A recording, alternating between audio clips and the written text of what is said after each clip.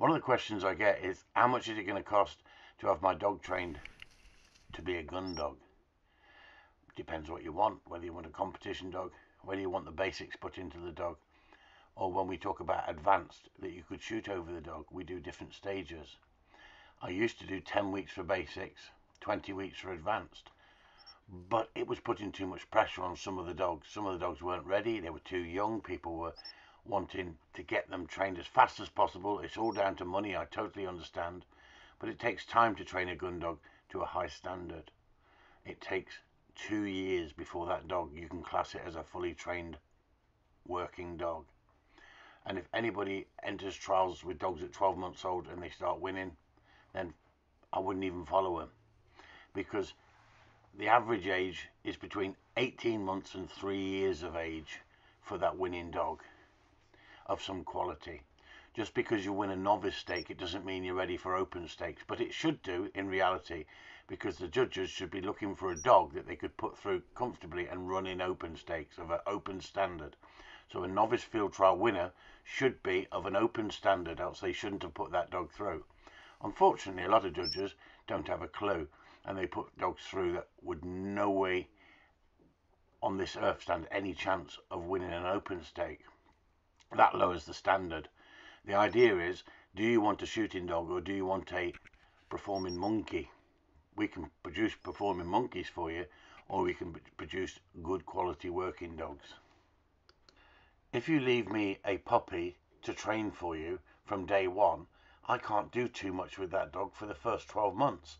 It's as simple as that, because I want the dog to develop and just get a good foundation of what I want it to be for the first 12 months. Then I start really putting in the serious training.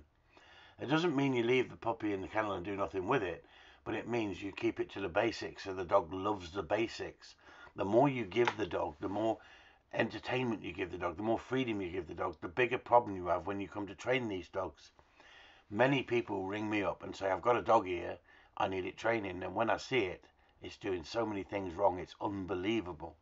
And so that takes longer to get the problems out of the dog than to just have a raw recruit that is ready at 12 months of age, but you've built the foundation and you've not taken it hunting too soon, and you've not ignored the retrieving, and you've not messed it up.